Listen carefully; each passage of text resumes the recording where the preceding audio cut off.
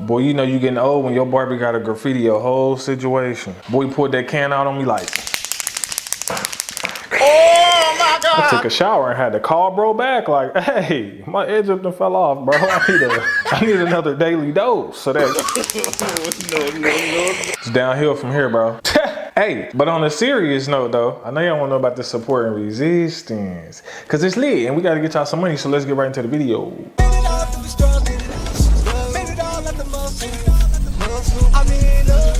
The Wealthy Empire Network.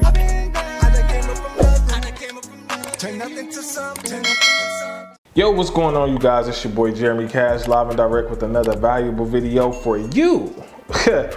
Today, we gonna talk about support and resistance, man. But before we even get into the video, make sure y'all thumbs this video up for the YouTube algorithm. And I told y'all the giveaways is back. So every single video from now on, make sure you like it, comment your Cash App or your Bitcoin address, man, because we're supposed to be giving away a lot of cash. I'm gonna tell y'all just how much yet, but it's gonna be serious. So make sure, because you never know which video I'ma pick, you know what I'm saying? So on another note, man, the scripture of the day is my favorite scripture of all time. I'm gonna start doing the scripture of the day, y'all. Scripture of the day is, seek ye first the kingdom of God and all his righteousness, and all these things will be added unto you. And that's Matthew 6:33.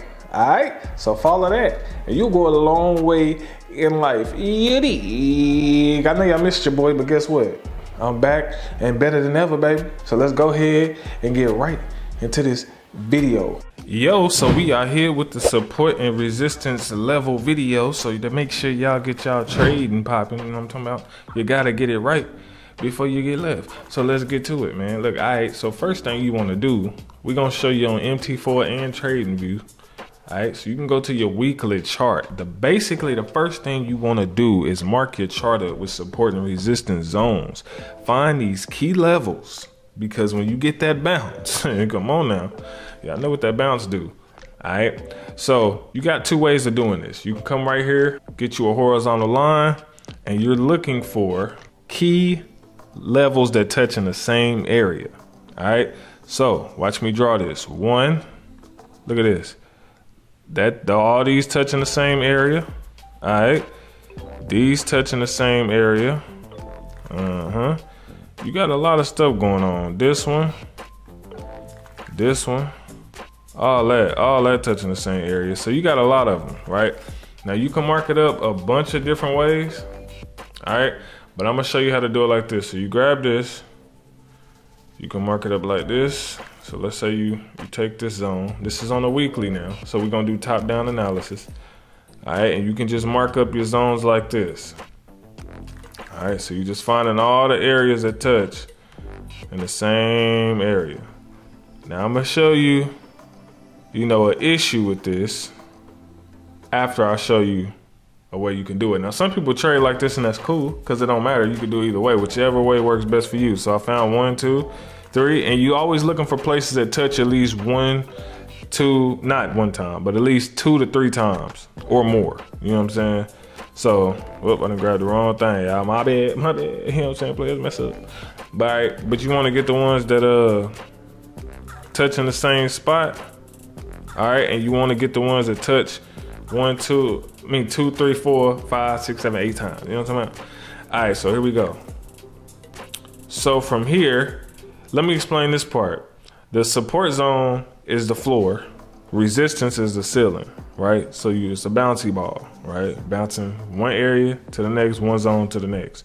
All right, so you can mark as many as you want. And the reason why I'm marking these, like I said, it touch 1, 2, 3. We need at least 2 to 3 or 4, 5 touches. You know what I'm saying? A bunch of touches is gonna let you know how good the zone is. Now this is on the weekly, all right? So from here, we go down to the daily, all right? And we can zoom out.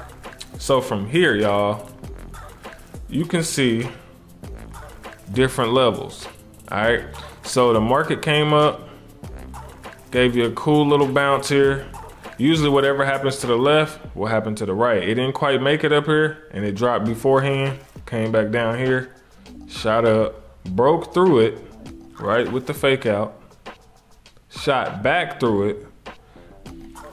Another zone would be right here because it gave you a retest, drop through, retest, drop. All right, so if you look at this, you could just automatically start to see all the different ways that you could have got in this trade. It was gonna bounce here. Let me look to the left of that. Yeah.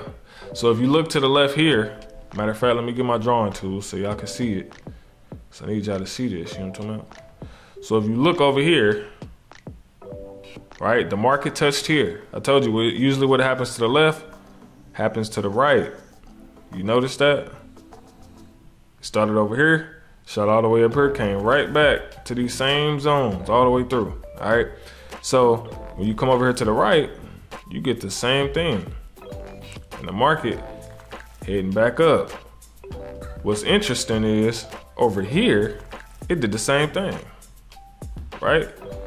So if the market touched here, shot up, touched here, shot up, 9 times out of 10, you know what I'm saying? Majority of the time. Now you will have breakouts and stuff like that. It'll break trend and try to go to new highs in the market and stuff like that. So you always want to keep those in mind, okay? But for the most part, you know, it's gonna respect these levels. Now from the daily, if you don't see any more small zones you can mark up, you go down here to the H4, all right? And you know, you can do the same thing. Now on the H4, like I said, if you see smaller zones that touch in the same area, you can mark them up. See what I'm saying? We got 1 touch, 2 touch, 3 touch, and then some more touches up in here. And then you can mark up smaller ones. Now the problem with this is, y'all, you can have a chart with a lot of lines on it. And it may confuse you, but some people can see it. I can still see it, you know. But some people, it may just be too many lines for you. And you're like, bro, that's too much. I can't be looking at the chart like that. It's gonna confuse me. So one thing you could do, you know what I'm saying? And one thing you should do, let me go delete all these right here. All right, so an easier way you could do it is go to insert, go to shape, rectangle, all right? And you could just draw your zones like this. You know what I'm saying? Make it a lot easier on you, okay? And then you can come here, but you gotta keep going here and doing this. Now, if there's an easier way to do this part, y'all let me know in the comment section. You know what I'm talking about? Cause this right here be taking all day and ain't got time for that. So you mess up, you gotta, you know what I'm saying? But you can move this, all right? So, we're gonna go here with it.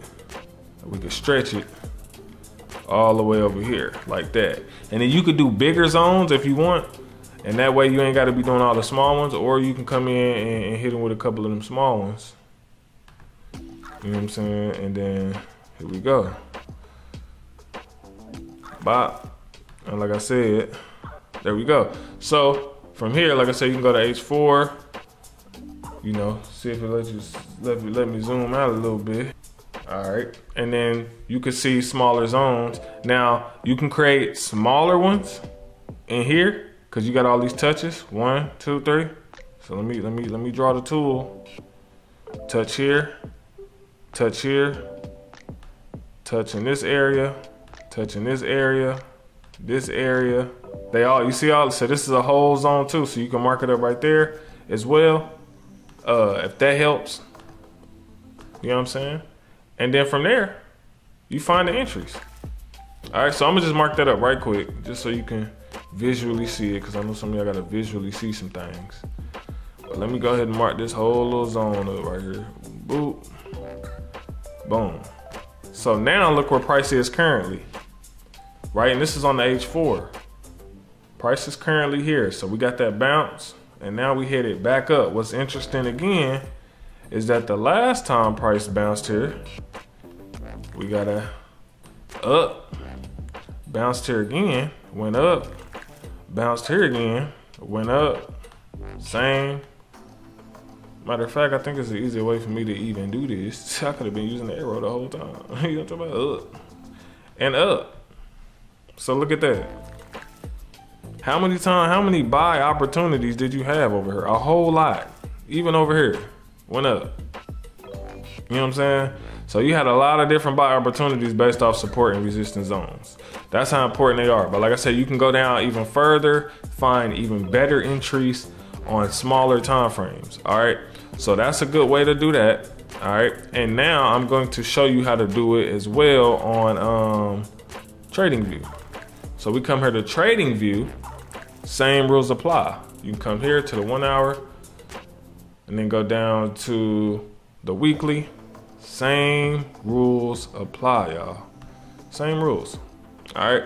With this one, you come over here to the left, you grab your rectangle, and you see 1, 2, 3, right? 4.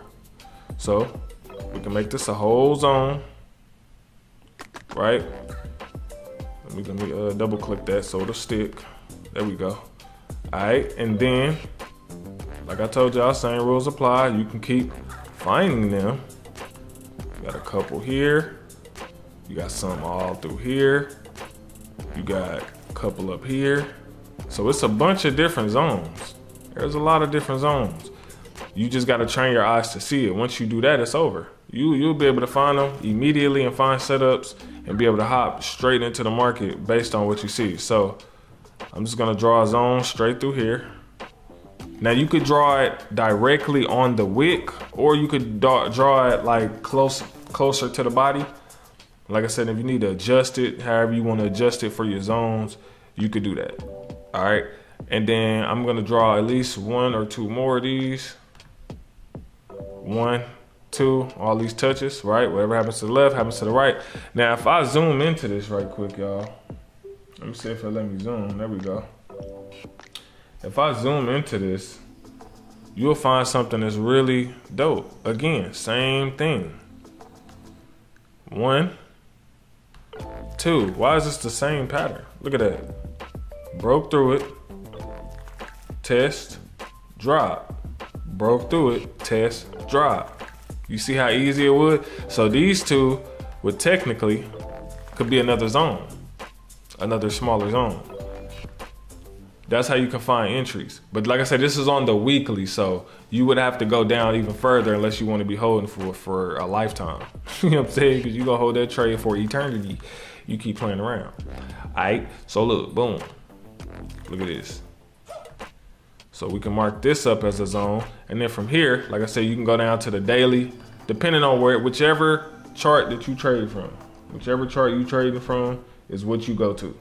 All right. Now, like I said, if you go to the M15, don't see nothing, you got to mark up smaller zones. But like from here on the daily, and then I can go down. Let me just go to the H1, see what we can see.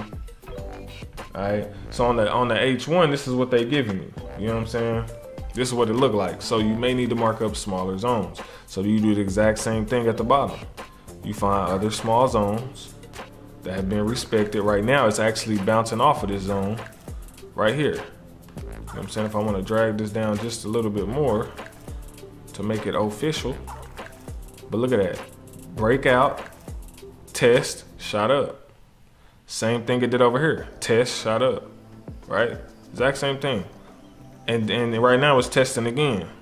So if it tests 3 times, chances are we may get a small move up and then back down. So you can catch a few pips up or you can catch them back down. Really depends on how you want to do it. You know what I'm saying? And this works with every single pair. So just to go back over it again, all you're doing is just finding levels that touch in the same area. Got 1, 2, 3, another 4 right here, 5, and 6 and 7 right in there. See all those levels that touch in the same area? Then you got 1 here, you got another one here. You see what I'm saying? And then if you go back, sometimes you can go back and find, well, my chart be disappearing and all that, but if you go back, most of the time you can find that it touched in those same areas previously. All right. So that's a dope thing about that, is that most of the time you'll be able to see that it touched in these areas at a different point in time.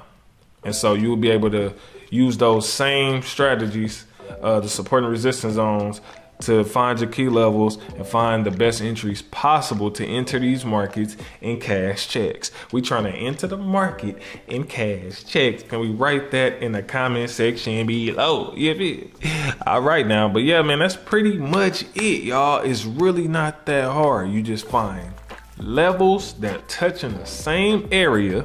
All right, you start from the top, the weekly chart, you can work your way down, or you can start from the daily, work your way down, or start from the H4, work your way down. However you do it, do it and make some paper off of it. If this video has helped you at all, man, hit that like button. You know what I'm talking about? Hit the like button and comment your Cash Apps and Bitcoin below, because I'm doing these giveaways pretty soon. It is. So let's go. I'm gonna holler at y'all. Peace.